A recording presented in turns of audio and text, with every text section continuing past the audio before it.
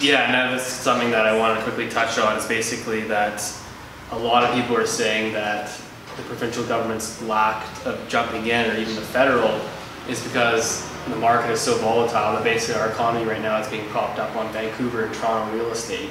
And so kind of any intervention could potentially, cause just a major potential. Like I think there's a recent report claims that 15% price reduction in Vancouver real estate would leave 13% of mortgages underwater.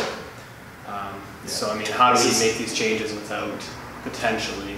Absolutely. I mean, this is the kind of stuff that keeps and should hopefully keep the regulators up overnight. And they really have let this problem go on far too long. People in Metro Vancouver are way too far in debt, and even a small interest rate increase is going to result in some pretty devastating consequences for families. Yeah.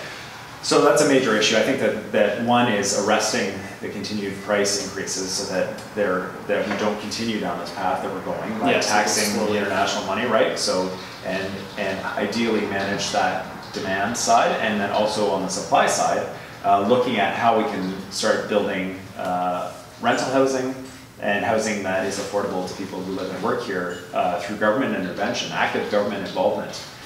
In producing housing is going to be critically important. And so, just one example, universities and colleges aren't allowed to borrow money to build student residences. Yeah. If they were allowed to borrow that money to build student residences where the rents actually pay for that mortgage and cover all the costs, then they would create tens of thousands of units of rental housing across the province, and that would take a huge amount of pressure off the rental housing market. So it's ideas like that we need to be looking at, and ensuring the government is dedicated and focused on the issue of creating affordable housing for people, because right now they're not focused on that.